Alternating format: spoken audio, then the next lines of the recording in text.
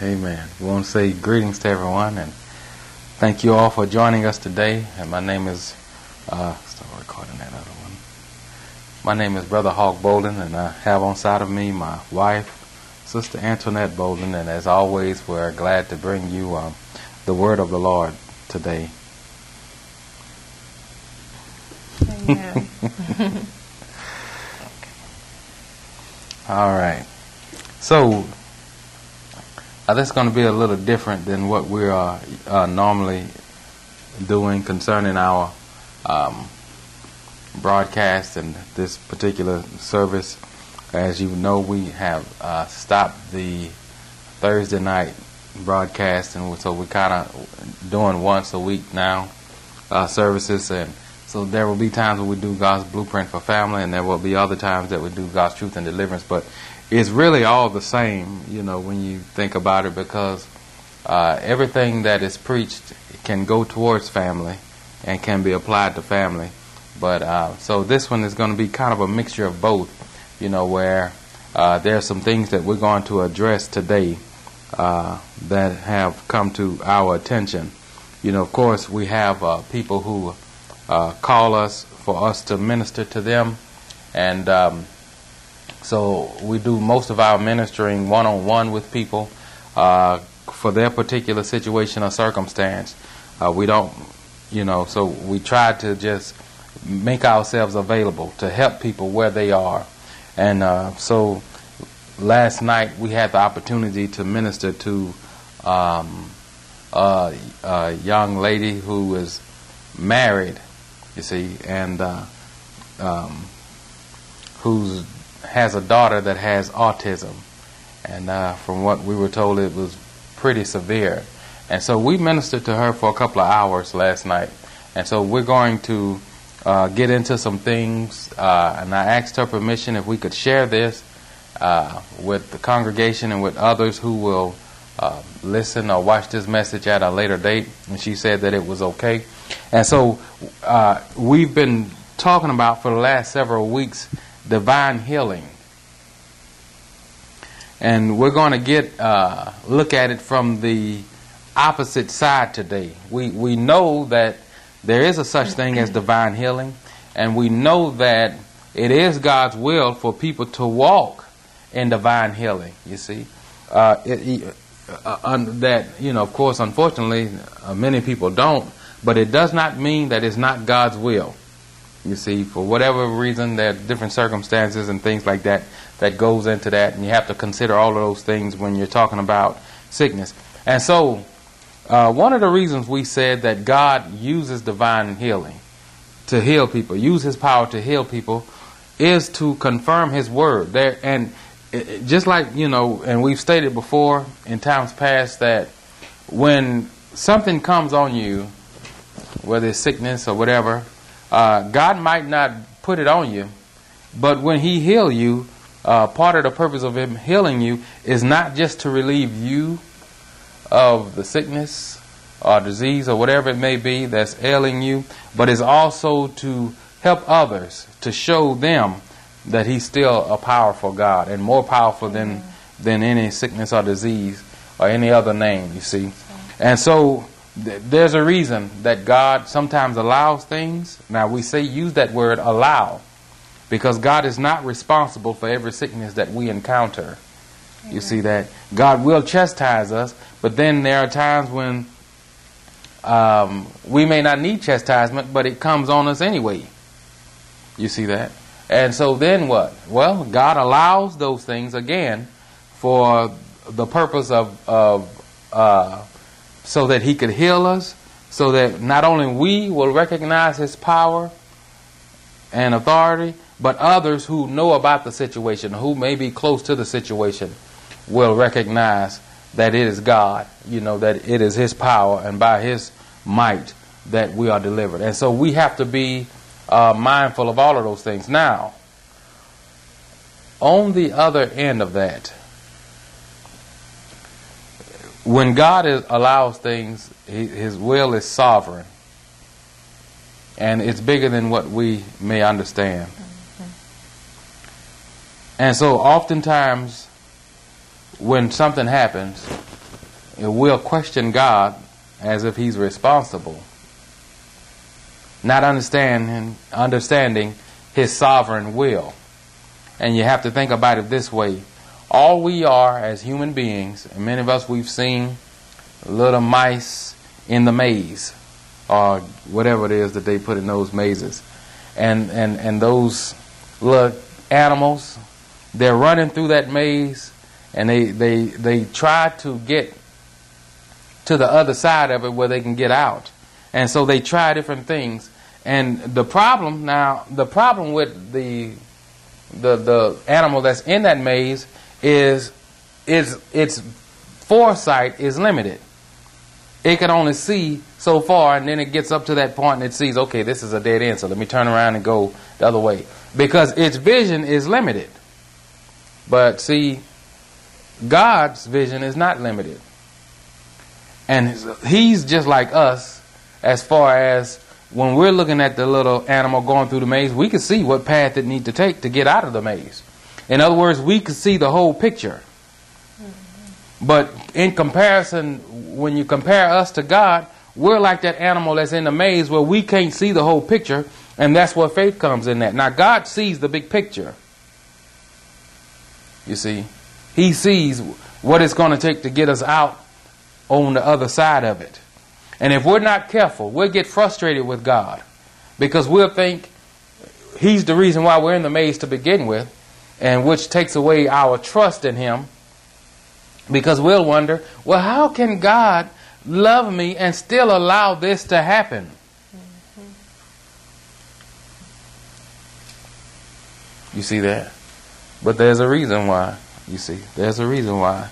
God allows, God's ultimate expression of love is not just him sending his son on to die for us on the cross, but also free will.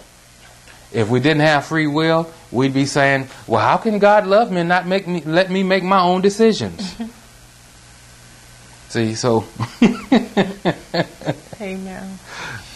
And it also kind of goes in line with something we talked about maybe about a month ago concerning the sovereignty of God, and how when you look at the whole picture, or as he's looking at the whole picture, he sees the lives that are going to be touched by people who are on the outside watching us endure certain things when he's strengthening us and bringing us through those things. Mm-hmm. And, oftentimes we use the phrase that sometimes we are the only Bible that people will see. Mm-hmm. And they need to know that, we're not giving up on that one thing that we believe in, that the word is true in our life. Mm-hmm. And if somebody's watching you go through something difficult and they're looking for hope and they're trying to look to the hope that you have, and you give up in the midst of that, then where does it leave that person who needs the hope that you already have? Amen. And so the Lord can see that too, even though we may not see all the people who on the outside are looking at our lives, and looking to see us make it so that they can say, okay, well, I see that this really does work. I see that the path they're on is the path I want to be on. Mm-hmm. And if we turn around midway, then it affects more than just us. Amen. So for anyone that's going through anything that you may not have answers to, you may have questions, but you may not have answers to them, you have to continue to move and push forward in the Lord, because when you get on the other side of it, you'll understand it better. You see that? Now, this is a faith walk, and one of the hardest things for people to grasp after their salvation is walking by faith. Right. Why? Because we're used to not walking by faith. We're trained not to walk by faith. That's right. In this world. That's the reason why our minds have to be renewed to think of God as that one who is in control, who is sovereign and all-knowing. And when people have a problem walking by faith, what it really is they have a problem with trusting God. Right. But you know what? Faith is something that has to be built. Just like trust is something that has to be built. And it's not built if we don't ever go through anything. Right. If God is always bailing you out before you get into anything, how's your faith being built? You just think it's always supposed to be this nice. And unfortunately, a lot of the so-called gospel that's being preached today from many pulpits support that sentiment. It's just always supposed to be good. I'm not supposed to go through anything. I rebuke the spirit of suffering. When Jesus said, in this world you will have tribulations. But he said, be of good cheer, for I have overcome the world. Now he's telling us what we're going to have. Amen. And the devil's, when you get saved, the devil will say, oh, I lost another one, so they're hands off for the rest of, eternity. You don't get that until God does away with the devil in the end. You see that? But until then, we have a devil to contend with. So let's go look at him. Let's go to the first chapter of the book of Job.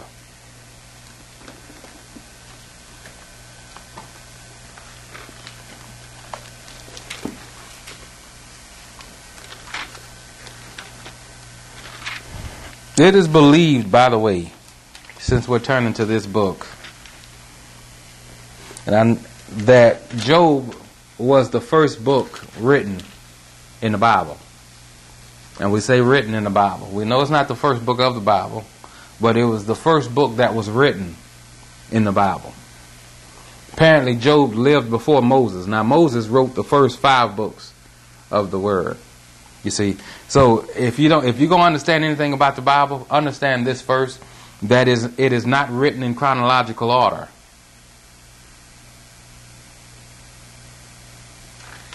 That's right. You see that? So if you understand that, you see, you'll have a better understanding of His Word. It's not written in chronological order.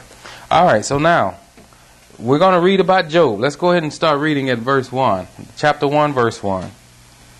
There was a man in the land of Uz whose name was Job, and that man was perfect and upright, and one that feared God and eschewed evil. Now we want to establish this point from the very jump. The Bible says that this man, Job, what was he? Perfect. Perfect and upright. Now that goes against the lie that's being preached today. Ain't nobody perfect. There was only one that was ever perfect. This Bible says that he was not only perfect, but he was upright. And one that feared God and eschewed evil. Now, that means that he hated evil. Now, for some people who have a problem with preachers like myself, my wife, and others who God have sent to preach His Word, to preach against sin, we're supposed to hate evil. Amen. Even if that evil is on the inside of you. And we can't give you a pass just because you've chose to continue living in sin and not speak about what you're doing. We're supposed to hate evil. That's part of fearing God. You can't fear God and love evil at the same time. Amen. If you are living in sin, you need to hate it. Because God won't deliver you from sin until you learn to hate what it is that you're doing. That's right. Amen. So it's a lot that just goes into this first verse here. And God established it from the first verse that this man was perfect and upright. Now, why did he feel the need to put that in there? He didn't have to put it in there because there was other people that were perfect in this Bible that God never mentioned was perfect.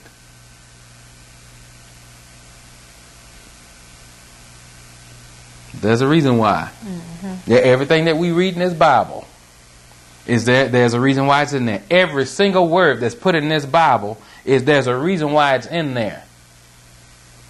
All right, let's go ahead and keep reading. Verse 2. And there were born unto him 7 sons and 3 daughters.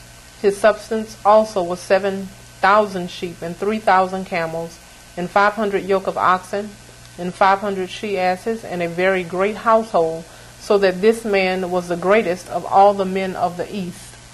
And his sons went and feasted in their houses, every one his day, and sent and called for their 3 sisters to eat and to drink with them. And it was so, when the days of their feasting were gone about, that Job sent and sanctified them, and rose up early in the morning, and offered burnt offerings according to the number of them all. For Job said, It may be that my sons have sinned and cursed God in their hearts. Thus did Job continually. So we get a picture that this perfect man has a perfect life. He was rich. Not only in substance, but in family. Because at that time, it was a blessing to have a big family.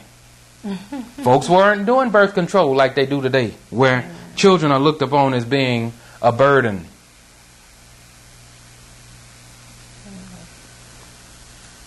And not only that, his children got along, which is a miracle in itself.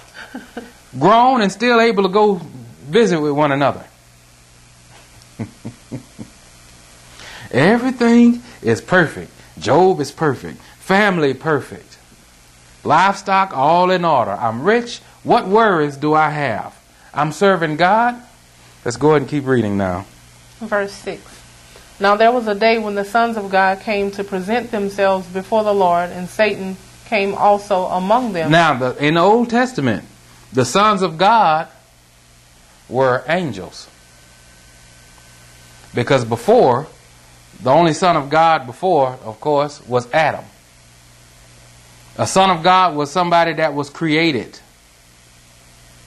You see, that was created by God, that didn't have a parent, as in mom and daddy coming together and making him.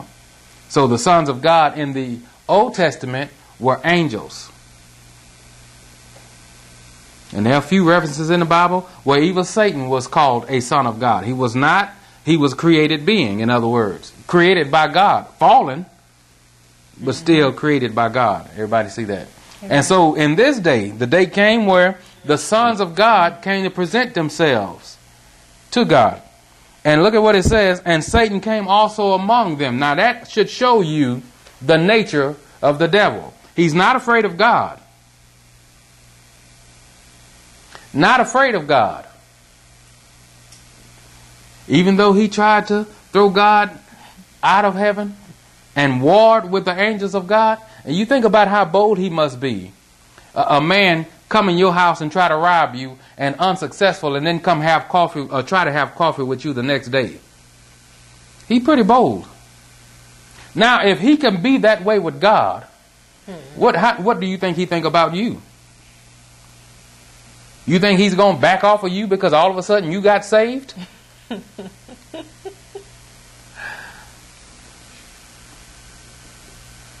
If he's bold enough to go in the presence of God after an unsuccessful attempt to overthrow God, he's not thinking about you. He don't care how many scriptures you know. Your salvation is not security to not ever being touched by the devil. Amen. So we have to make that clear. And that's the reason why the Lord went out of his way in the first verse to mention that Job was perfect and upright and feared God and hated evil. Mm-hmm. You can have all of that, but you know what? Until eternity starts, you still have a devil to contend with. That's right. And that's what you better know. All right. Let's go ahead and read verse 7. And the Lord said unto Satan, Whence comest thou? Then Satan answered the Lord and said, From going to and fro in the earth, and from walking up and down in it. Now notice the Lord didn't say, Devil, what you doing here? You still want some of this?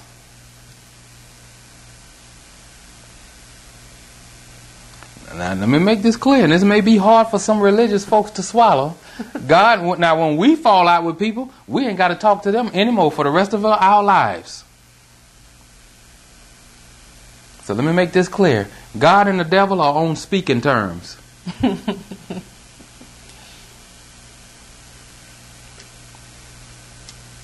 Everybody understand that? All right. So he asked the devil, what you been doing? Now the devil, he got better sense than a lot of God, because God already knows to begin with. And look at how bold he is. He didn't say, well, I was in church, listening to some messages because I'm thinking about rededicating myself to you. In other words, he wasn't trying to tell God what he thought God wanted to hear. Amen. He's bold with it. going to and fro in the earth, just like what the Word of God says, Right. seeking whom he may devour. And there's no secret about it. Right. Now let me tell you something. Life would be a whole lot easier if we knew who our enemies were all the time. That's right. God and Satan, they have that understanding. Satan hates God, and God doesn't care too much for the devil. They know where each other stand with one another. And it's not that they trying to be friendly with one another to overcome what have happened in the past. They just both understand this is where I am and that's where you are. We will never be on the same page. Mm-hmm.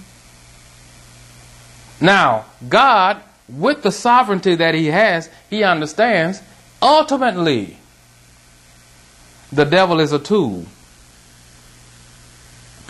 Many times we believe the devil is there just to trap people and cause people to go to hell. The only thing the devil does is expose what's already on the inside of you. That's right. That's all he Amen. can do. Amen. Amen.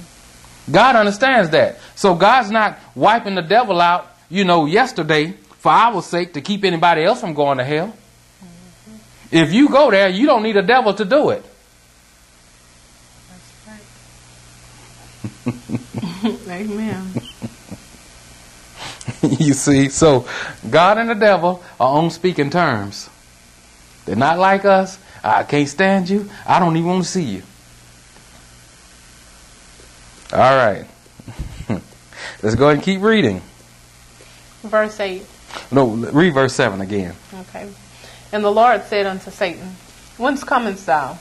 Then Satan answered the Lord and said, From going to and fro in the earth, and from walking up and down in it. And the Lord said unto Satan, Hast thou considered my servant Job, that there is none like him in the earth, a perfect and upright man, one that feareth God and escheweth evil? Everybody see that? So the devil tells God what he was doing. I'm walking around the earth, basically seeking who I can get to, who I can tempt. And God didn't say, well, don't you dare touch any of mine. You know better. If you don't want me, he's not like we are as parents with our children, because I'll kill you over my kids. I'll walk through hell in gasoline drawers.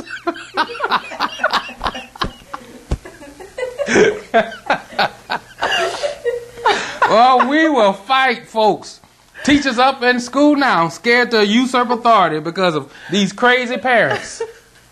And God's not like that. God said, have you considered one of mine? Why? Because no matter how many teachers you fight, that don't stop your child from being bad. When you get done whipping on that teacher, it's got a jail for your child to go to when it's all said and done. God understands that. You can't get one of his to begin with.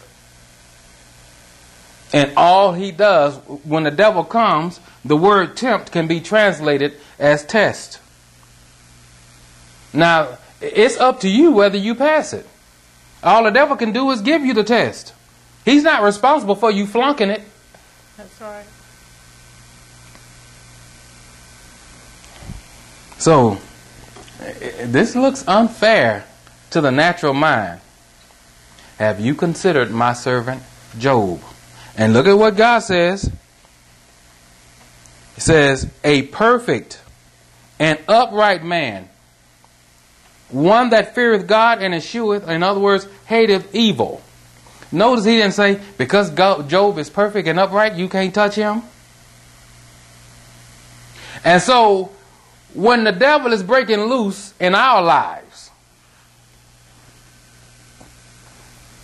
although we may consider ourselves and whether or not we're walking upright before God, we also have to consider that the devil doesn't need a reason to attack us. Mm-hmm. To the devil, it doesn't matter how perfect and upright you are before God. That's not going to stop him from coming against you. So let's get rid of this idea that because I feel like I'm in right standing with God, because I feel like I'm doing everything I know how to do, I shouldn't be attacked by the devil.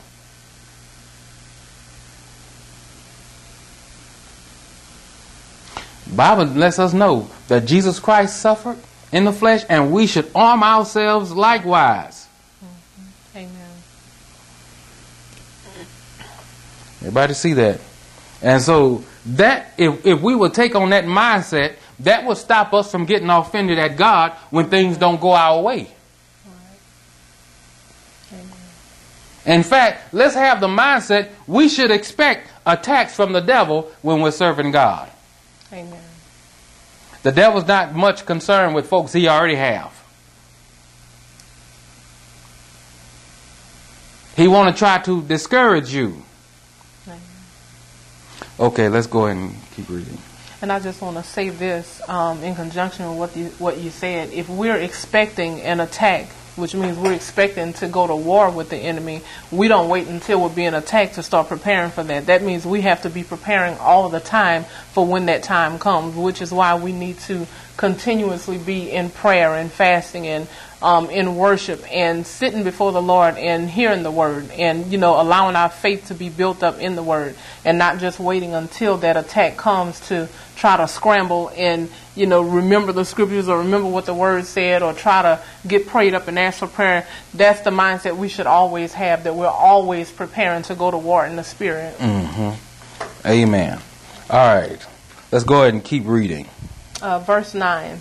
Then Satan answered the Lord and said, Doth Job fear God for naught? Has not thou made an hedge about him and about his house and about all that he hath on every side? Thou hast blessed the work of his hands, and his substance is increased in the land. But put forth thine hand now, and touch all that he hath, and he will curse thee to thy face.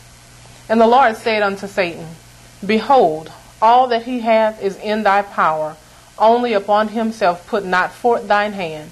So Satan went forth from the presence of the Lord. Now, do we think that this is an isolated incident? Do we think Job is the only one who God gave permission to Satan to attack?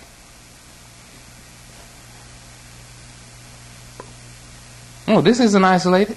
If it was, there would be no reason for it to be in the Bible. If this was the one and only time this had ever happened and ever would happen, what would be the reason for it to be in the Word of God? God allowed this book to be written for a reason. Mm-hmm. You see that? Look at what Satan says. Verse 9. Then Satan answered the Lord and said, Doth Job fear God for naught? Mm-hmm. Look at what he said in verse 11. But in verse 10, he tells God, as if God need a reminder, how he has blessed Job. In other words, the only reason why, God, Job is serving you is because you have blessed him. It's easy for a man to walk perfect and upright when nothing's going on.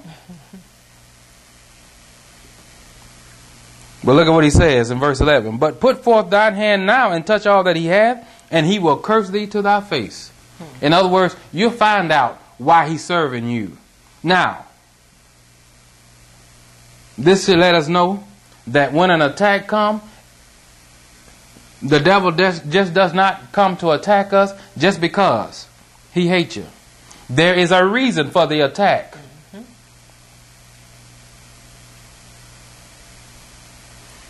Ultimately, look at what Job says. He then says, put forth now thine hand and touch all he hath, and he will be broke and poor. He says he will curse you to your face. In other words, he will turn his back on you. Now, every attack, that is the end design of what the devil is shooting for. For you to turn your back on God. Every attack that's mounted. It's not just because the devil don't want you to have a car. He hates the fact that you had kids. He's not attacking your bank account just because he wants you to be broke. That's right. It's his way of checking to see what's your real motive for serving God. Can you serve God when you don't have children? Can you serve Him when you don't have money in the bank? Or are you only serving Him when everything is going right? Can you only sing praises to God? You see, is God only worthy of your praise when everything is going okay?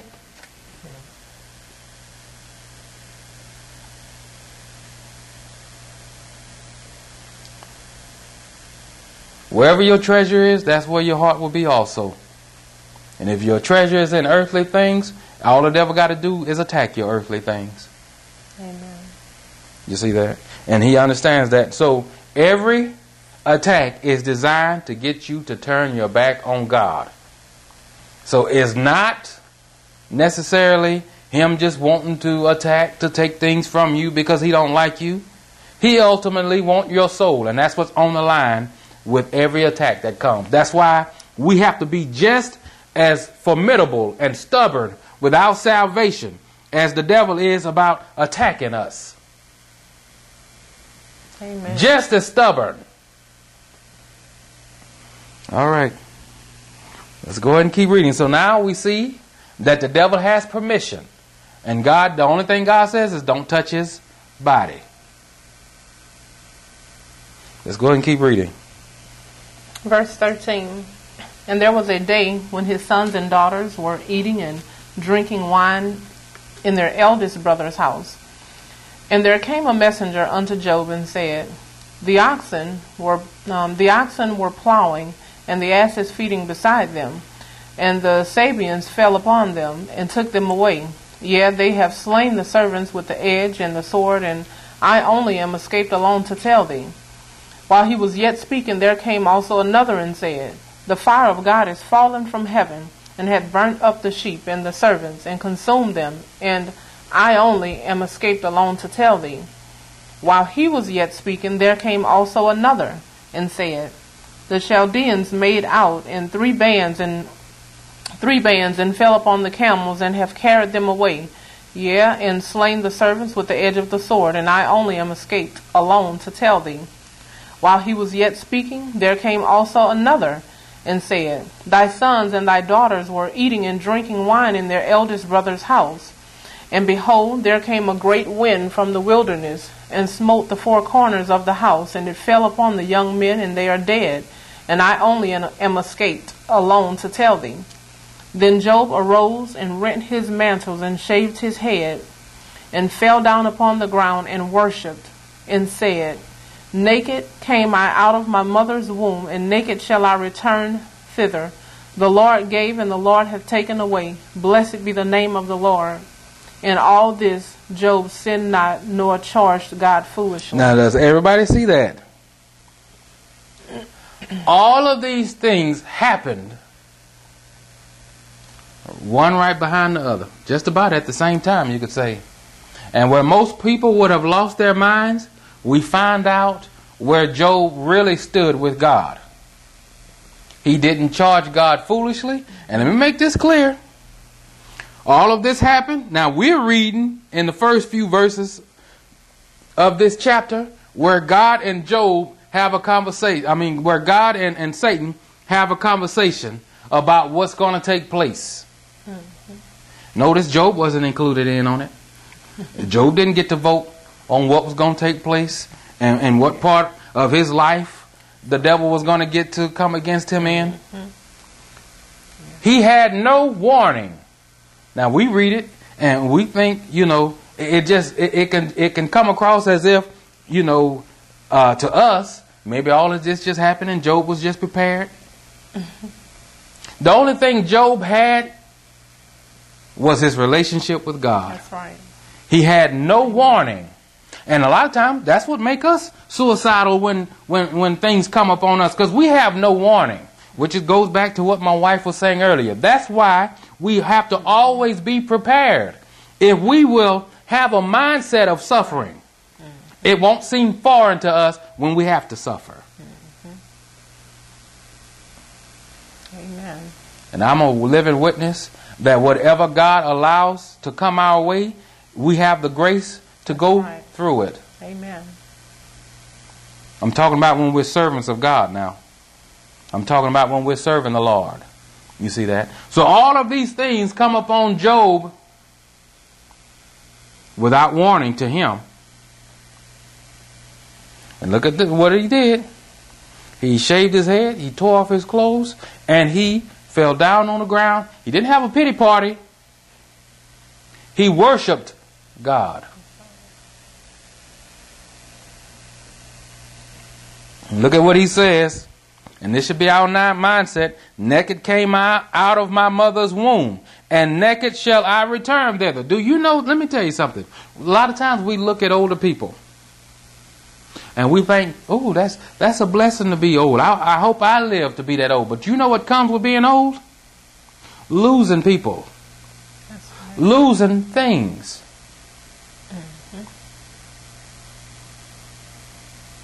When it's all said and done, we're going to all be torn away from one another if the Lord tarries. That's right. It doesn't matter how much you love your mother, love your sibling. When they die, you're not going with them. Somebody's going to have to say goodbye to somebody. Mm-hmm. Amen. And so while we're looking at Job's life and seeing all of these things happening to him at once, you know what happens in our lives? It happens over time. All right. It's not common for 10 brothers and sisters to die at one time. So it could be the space of 50 years. But y'all going to say goodbye to one another. That's why we have to love people right now. Amen. And have to treat them right now. Amen. You see that? Because over time, exactly what happened to Job, that's what's going to happen to us. You're going to suffer. You're going to have to go to somebody's funeral. You're going to have to say goodbye to somebody until eternity starts. You see that? Job just got it all at one time. And look at what he says. That was his bottom line mindset. Naked came I out of my mother's womb. In other words, I didn't come here with all this I have. And so when I leave here, I'm going to be by myself. So with that being said, what can we say about Job's mindset? My main thing is making sure I have a relationship with God. All right. Let's go ahead and keep reading.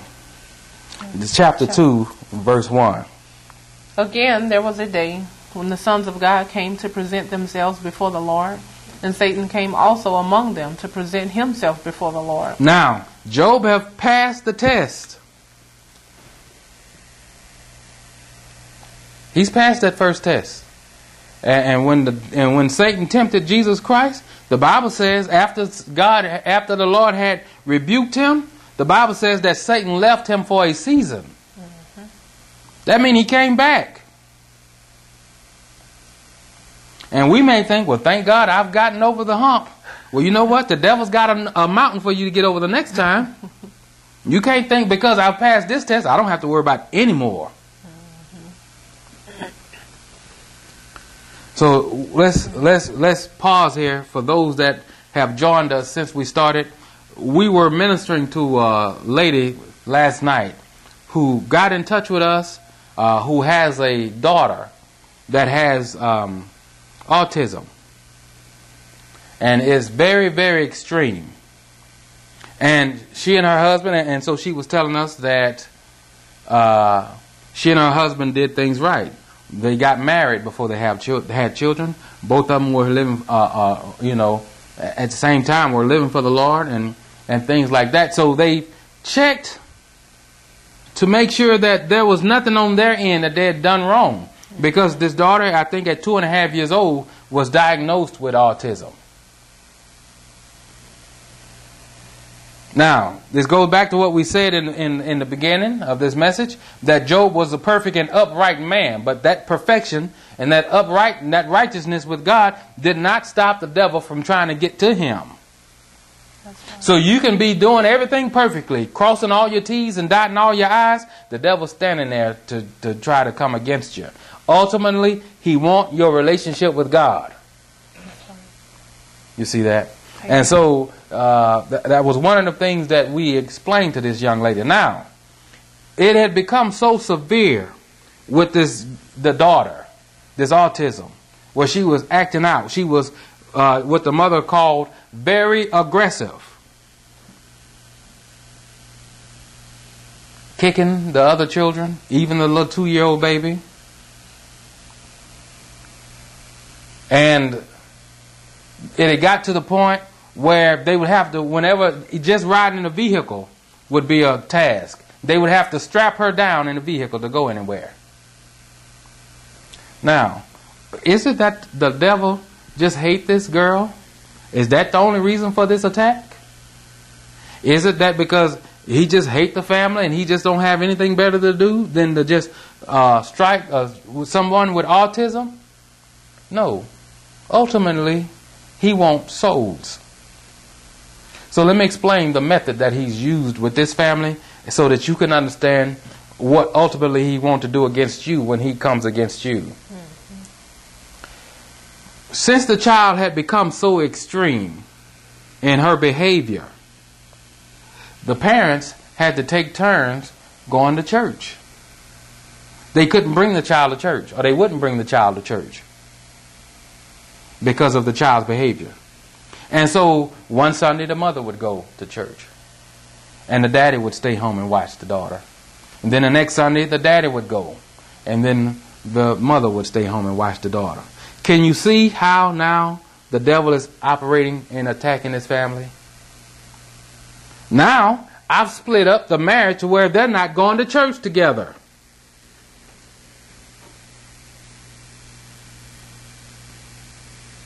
Because of this little girl's behavior.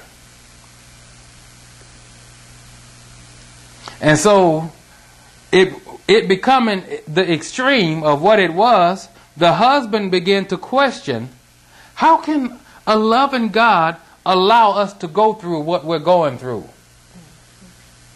And as you've heard both my wife and I say, the same way that loving God could allow his own son to die on the cross for something he didn't do. Every sin that man would commit was on that cross. The Lord had never killed anybody. He never blasphemed. He never stole anything, but he was killed for it. Mm-hmm. Everybody understand? And so it's not a matter of how can a loving God allow this to happen. It's a matter of you got an enemy that you have to contend with. Amen. And ultimately that enemy want your soul. So, to make a long story short, what took place was the daddy who began to question the Lord. And now let me make this clear. When you begin to question God and his sovereign will, the door is open for you to walk and turn your back on God. And that's what happened with the father. He turned his back on God. And I'm going to tell you, part of the reason is wrong theology. Mm-hmm. And let me explain what I mean. If we preach as ministers, God is in control of everything. But you know what? God is not the God of this world. The Bible says Satan is. Now, him being Satan, if Satan is the God of this world, that means he has control over it. He rules it.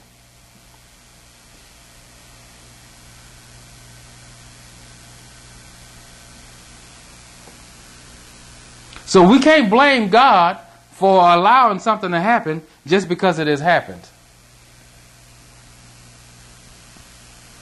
See that? Because we're not doing that when we out in the world doing what we want to do. Mm-hmm. So what happened was the father ended up not serving the Lord. They're still married, but for the last few years he hasn't been serving the Lord. That's the reason for the attack, is to break the family down and to cause people to turn their backs on God. Mm-hmm. That's the reason for it. Amen.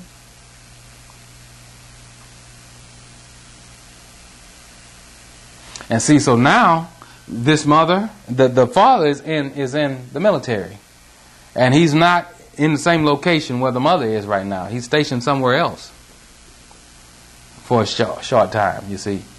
So now the mother is having to bear the burden of dealing. Now they have 4 children altogether, and I think she said 3 of them have autism, if I'm not mistaken. But this one, the oldest one, the daughter, she has it the worst.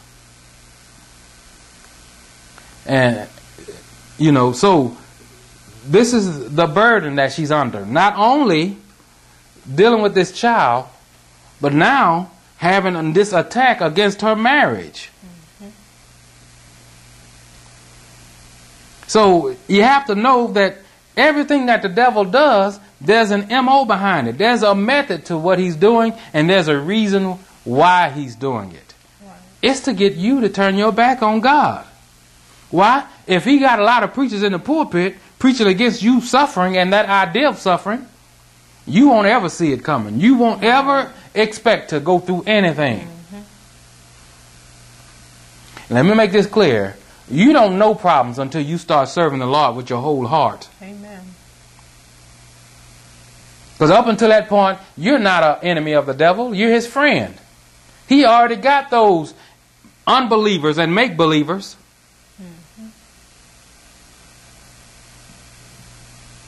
He don't care about you going to church. You just be a hypocrite while you're doing it. Amen. You see that? And so, while we're mentioning this family and those that are listening in and those that are watching us, we want to ask you to pray for this family. And I'm telling you, as she was telling us her story last night, my wife and I, our hearts just went out to her. And not only to her, but think about all of the other people who are going through things. And I'm telling you, anything that we can go through, there's an answer for it in the Word of God. Amen. It may not be what we want to hear, but there is an answer for it. I didn't say there was a reason for it. I said there was an answer. You see that? In other words, there's a way that God have designed in His Word that we can deal with whatever the devil brings to us. Amen.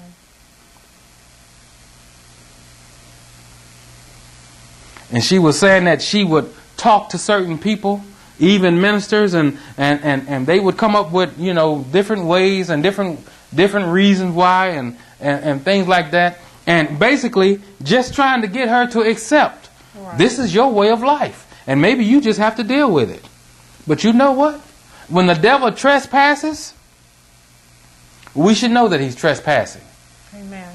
If you sitting in your living room in a house that you bought, on a sofa, a chair that you bought, you don't expect some stranger to come sitting there with you, eating up your food.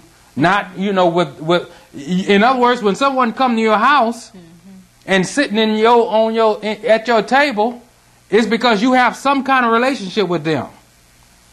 If you don't know them, especially if they're your enemy, you don't expect them to come sit down with you. You consider that trespassing.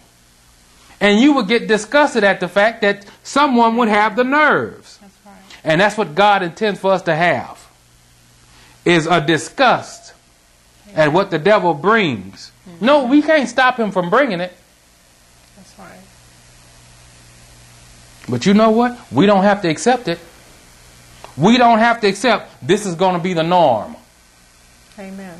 We see that Job lost 10 children. And you know what? God blessed him with more. Before this story was all said and done. He didn't say, well, the devil's still in my life attacking me, so I'm just not going to have children. The devil is attacking me in my finances and in my possessions, so I'm just not going to acquire anything else. In other words, that attack did not become his reality and his norm. Amen. He understood what it was. It's an attack. Amen. What year was it? World War II started in 1941? Isn't that still going on?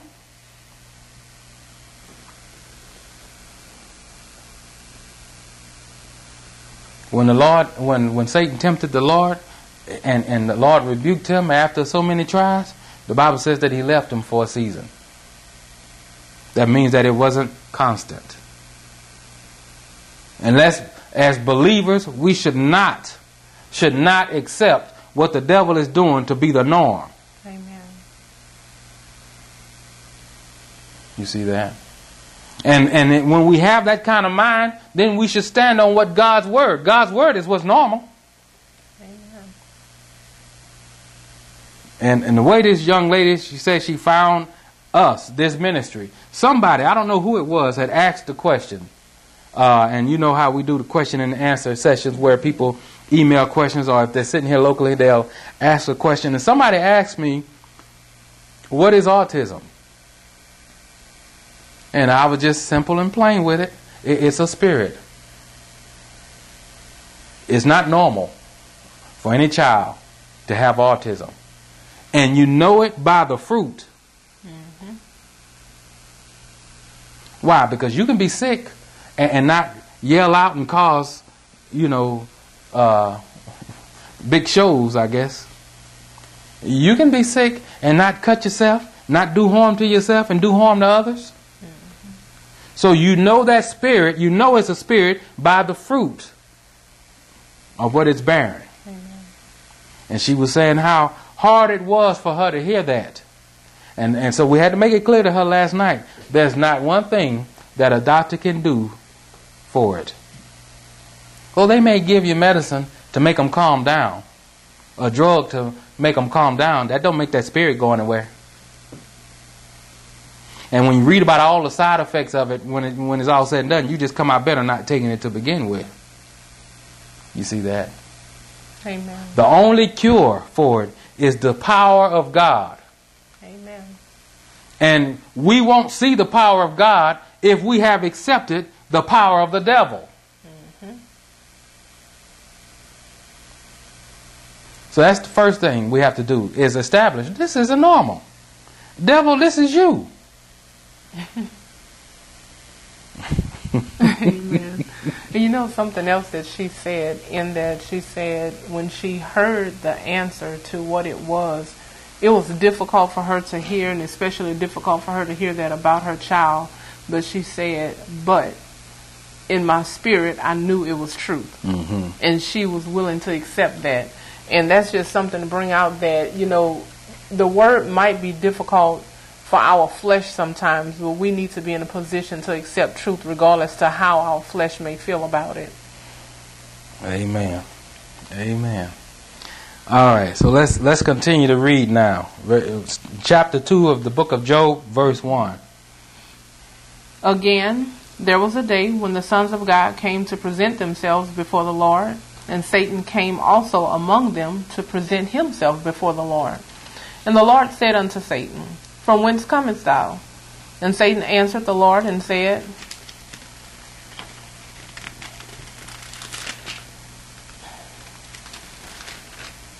From going to and fro in the earth, and from walking up and down in it.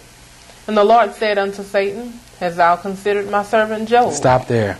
So we see that Satan was still up to his same tricks, and he's still doing that today. Mm-hmm. He doesn't take a break. The Lord asked him the same thing in chapter 1, and he responded with the same answer. And then the Lord asked him. Now, why did the Lord ask him that? Was it that God didn't know what he was doing? No. He wanted us to know. And he wanted us to see it come out of the devil's own mouth. Does everybody understand? Because if God hadn't asked him that, what would be the reason for it even being in the Word of God? Besides what we read in one of the epistles of Peter. He goes through the earth, seeking whom he, the Bible says, may devour. Now that means with your permission. That's right. But we see in chapter 1, he did not have permission with Job because Job was perfect and upright. But yet and still, God said, have you considered my servant Job? Let's go ahead and keep reading. Verse 3. And the Lord said unto Satan, Hast thou considered my servant Job, that there is none like him in the earth, a perfect and an upright man, one that feareth God and escheweth evil? and still holdeth fast his integrity. You see there? Let's go ahead and keep reading. Although thou movest me against him to destroy him without cause. Now everybody see that? That even after you caused all of these things to take place in his life, Satan, he's still walking with integrity. He's still perfect and upright. That means you can go through something and still come out better than what you were before you started going through it.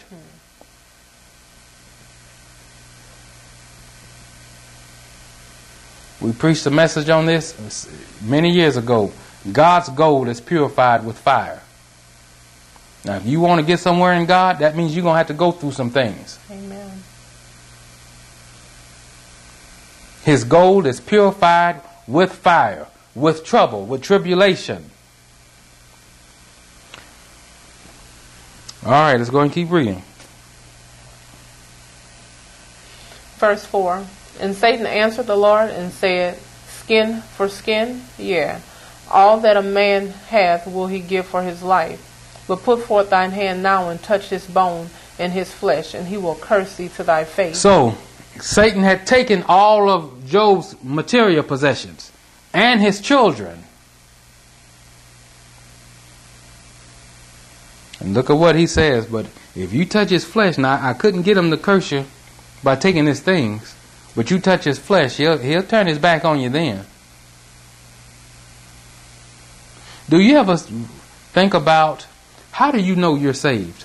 How do you know you're completely sold out to God unless the devil have come to try to purchase you? You can't say you're sold out to one thing completely unless you have turned down everything else. That's right. Amen. And many of us, we want to walk this easy Christian life without ever going through anything. How do you know you're even sold out?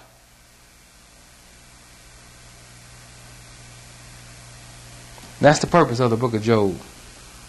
It was to show there is a such thing as being sold out to God, and how those things are made to be that way, you see. How do you know you're sold out to God if the devil haven't come to try to purchase you or to buy you? All right. Let's go and keep reading. Verse 6. And the Lord said unto Satan, Behold, he is in thine hand, but save his life. So went Satan forth from the presence of the Lord, and smote Job with sore boils from the sole of his foot unto his crown. And he took him a potsherd to scrape himself withal, and he sat down among the ashes. Then said his wife unto him, Dost thou still retain thine integrity? Curse God and die. The woman who was supposed to care about Job the most got tired, because see, they weren't just Job's children. They just weren't his possessions that he lost. Though that stuff belonged to her as well. She gave birth to those children.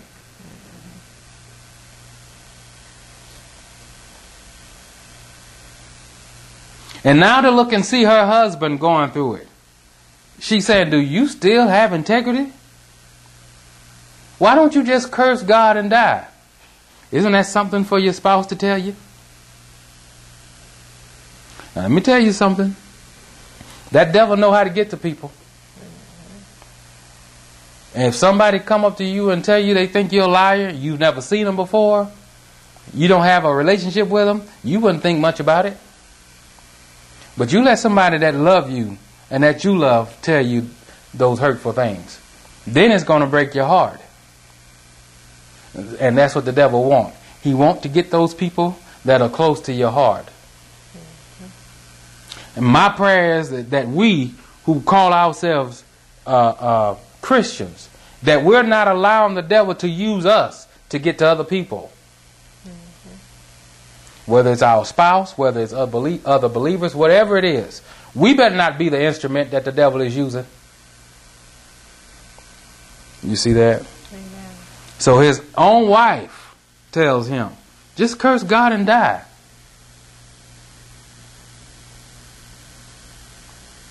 Now you know you have to have a made up mind to serve the Lord when your own spouse can turn their back? Apparently, she had a price.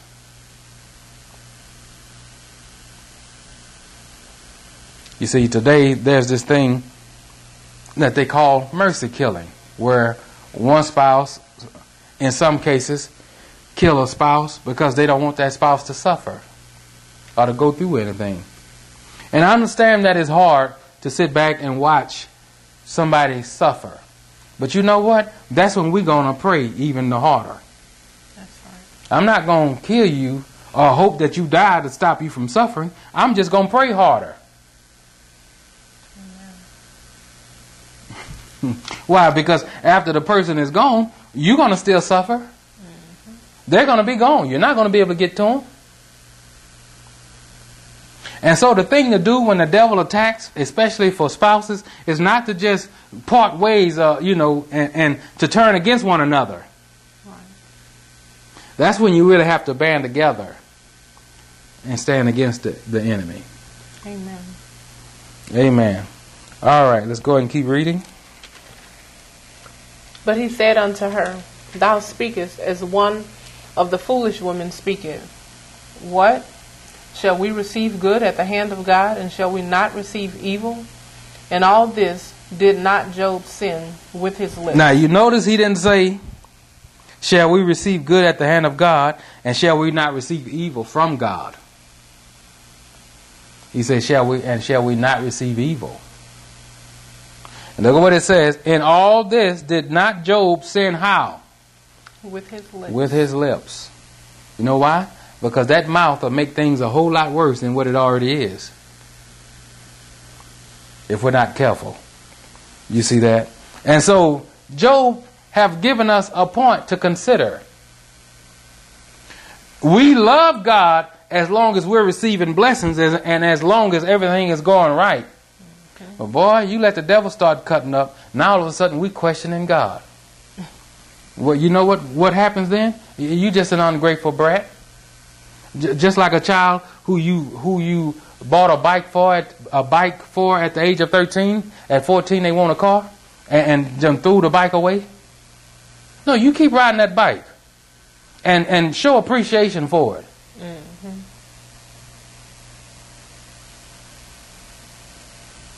And unfortunately, many mothers and fathers, many parents today don't want their children to go through anything. The child come home, complaining about this and that, and we ready to go to war. God didn't go to bat for Job. That was building Job's righteousness. That was showing what was in Job to begin with. He had to be tested for God to say he was perfect and upright.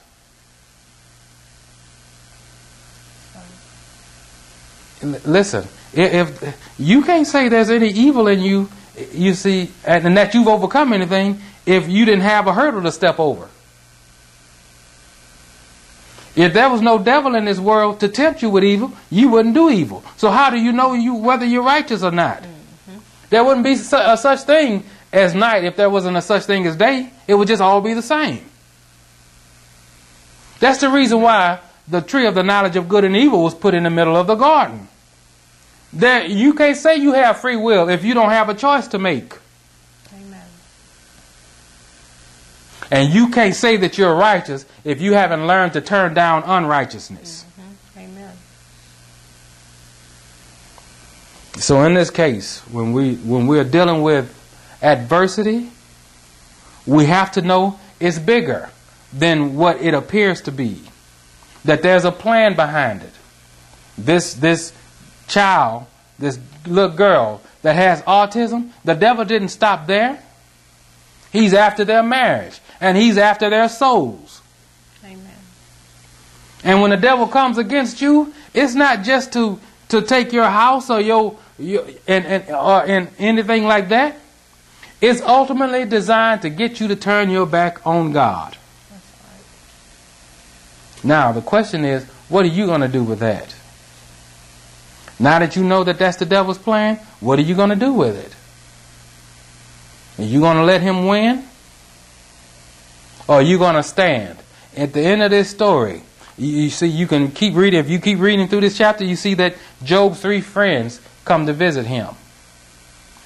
And if I'm not mistaken, I think it says that they sat there for 7 days in verse 13. So they sat with him upon the ground 7 days and 7 nights, and none spake a word unto him, for they saw that his grief was very great. 7 days and 7 nights, they just sat there looking at him in their own disbelief. How in the world? And so for the next several chapters, they get into this dialogue of why it happened. Job, you had to do something, because God is just too loving to allow this to happen.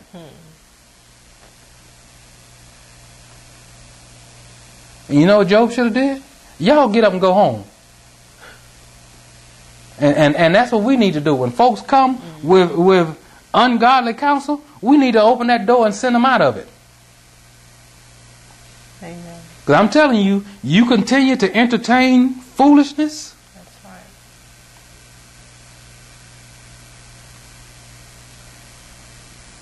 The Bible says that Job didn't sin with his lips, but you know what? At the end of this, God had to come to Job. Job, where were you when I created the heavens and earth?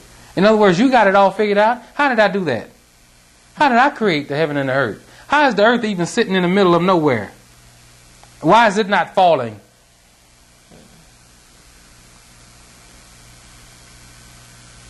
Let's not get ourselves in a place where we question God. The Bible don't tell us to question. It tells us to trust Him. Have faith in Him. What? That He loves us. Now, with trust comes love. You can't trust anybody that you don't love or that you don't believe love you. And so if you really believe that God loves you, then that's where the trust comes in at. And with trust comes faith. Okay, Lord, I trust you, so I have faith that this is going to work out. We have to be that way, you see. And God intends for us to stand on His word. Amen. This book here, it's not just a bunch of good stories that we can read to entertain ourselves. It's what we're supposed to live by. These people in the Bible, no matter how righteous they were, they went through some things. And this word is designed to help us so that when we go through some things, we'll know how to act accordingly. Amen. So let's not get disgruntled at God. You see that? Divine healing comes. It'll come. But we have to make sure we're standing in a place to receive it. Wouldn't it be a shame for God to have an appointed day for us to receive divine healing from Him? But when it gets to that day, we're nowhere to be found. We're not in sight. Just like somebody that's called for an interview. You got an interview at 7 o'clock or 10 a.m. on Monday morning, but you're not there. How do you think you're going to get the job if you're not there? Amen. And 9 times out of 10, you won't even get the job if you're 2 minutes late. Let alone not dressed right. You can be on time and not dressed right. Mm-hmm. So let me submit this. When we put our fork in God's word and we're expecting, we better be in a place to receive it. Amen. We have to be dressed for it. The Bible tells us to put on the whole armor of God, not some of it. Lord, it's hot today, so I'm not going to wear this breastplate of righteousness.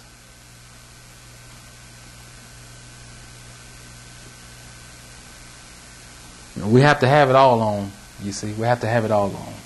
Amen. Amen. So we just want to express for you all to continue to pray for this family. Not only this family, but others like it. Because, you know, in listening to that, I thought about the many other people who are going through some of the same things. Not maybe not with autism, but with other things that the devil is attacking them with. That's the reason why we need one another. We have to continue to lift one another up in prayer. You see, because the devil is busy. He is busy. He don't ever take a break. The devil, he's a spirit, so he don't ever sleep. He don't need rest.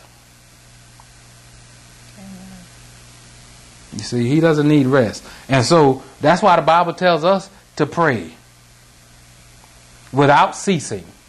Because the devil is working without ceasing. And just as tenacious as the devil is about coming against us, we should be just as tenacious with standing our ground on God's word. Amen. Amen. Do you have anything?